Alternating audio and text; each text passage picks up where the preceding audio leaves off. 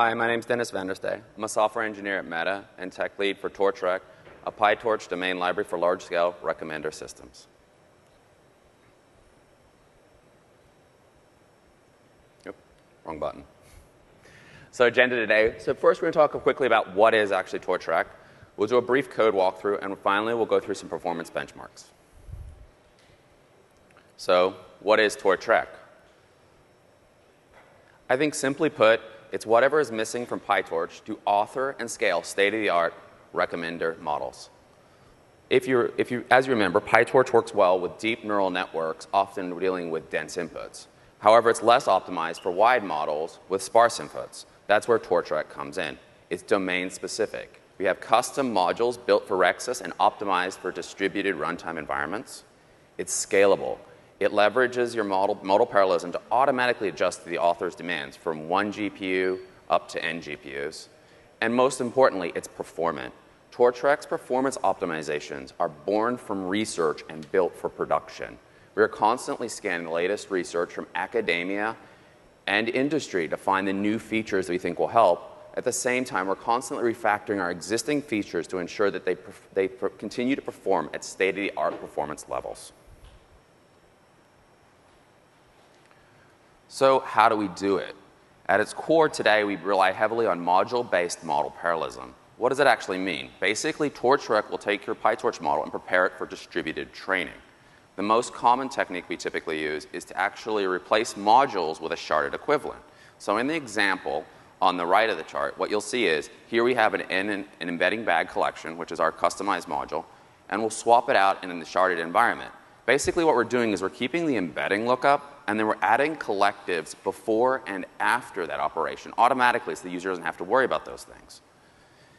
Basically, that first communication lookup is going to communicate the data, input data to the shard, and then the output of the embedding will be placed back onto the local device. Also, due to our novel use of awaitables, we're able to actually have multiple sharding techniques per module to optimize based on your sparse input data. And for the rest of your model, what we do is we typically wrap that in distributed data parallel, so we're ready for your distributed training environment. Beyond that, we offer a lot more features. We don't really have time today to go through each of them. If any of them catches your eye, I encourage you to go online, look at our tutorials and documentation. Plus, we'll see some slight results of these later in this presentation. But basically, to rattle them off, it's batched embeddings, fused optimizers, jagged tensors, hierarchical sharding, input batch pipelining, collective quantization, embedding quantization, automated planning, and DDR HBM caching. I hope you got all that, but I'd suggest just going to the website. Okay, so let's do a quick code walkthrough and to show you just how easy it is to apply TorchRec to your models.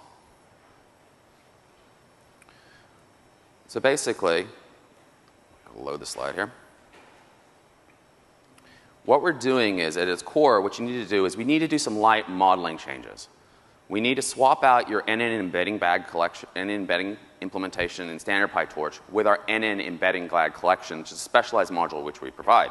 Basically, here you can see one that's configured. It has 2 embedding tables. We've also implemented in the library, for easy experimentation, a version of DLRM, where you can directly just pass your embedding bag collection in along with other inputs to try it out. Now, this output, with this amount of code, basically is fully functional. It's only going to execute on a single device, and as you can see from the execution diagram, basically what's going to happen is you're going to have the tables execute, do the lookups in serial, and then you'll have the rest of your model run. Now, obviously, we want to distribute this. So what do? Basically, first you have to initialize the distributed environment. So we borrow from PyTorch's distributed PyTorch distributed, and basically the first few lines of the code are boilerplate code, which you do to set up your runtime environment, which basically means for each device that you're working with, you typically operate it on one process. Now, once you've done that in each process, all you have to do is call DMP, which is our Distributed Model Parallel API. In this example, we're taking your model, and we're saying we want to run it on a CUDA device of various ranks. Finally, the output that you get is ready to run. It's basically ready for distributed environment. So what does it mean? Going back to our execution graph in the bottom left corner, as you can see, we have device 0 and device 1. Now we have that collective up front, moving your input data around. We have table 1 and 0 doing the embedding lookups in parallel, and then the rest of your model will execute distributed data parallel.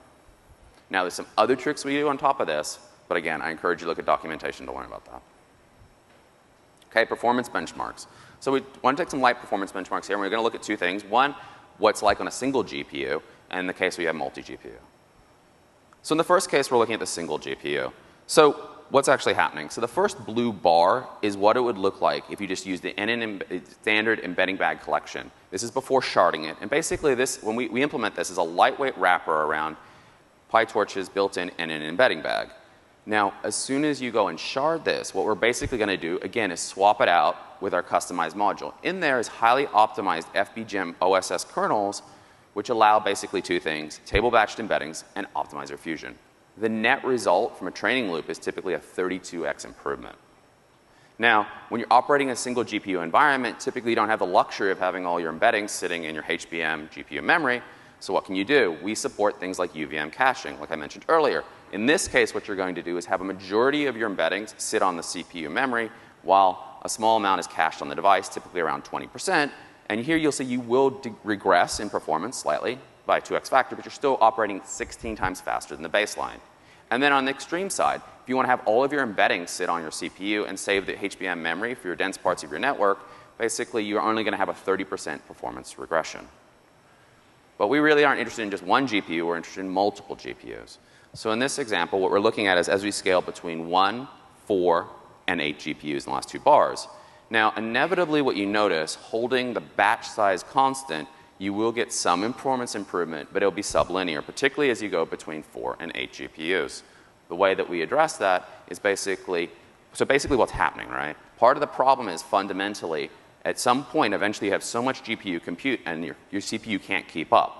So one way to remedy that situation is actually increase your batch size, which is a common technique. So in the final bar, you increase the batch size by 4x, and therefore you get a much better performance, getting much closer to linear behavior. I think the main point of it is, as you scale your models, you're never going to get perfectly linear behavior. But we're constantly looking for improvements and techniques to continue to keep that curve as linear as possible and apply those automatically so the user doesn't have to worry about it. So that's all I had for this brief talk. And first of all, I'd encourage everyone to go to our website and look at pytorch.org/TorchRec to look at our tutorials and to learn more. And everyone in our team, I just want to say thank you, and we look forward to seeing you on GitHub.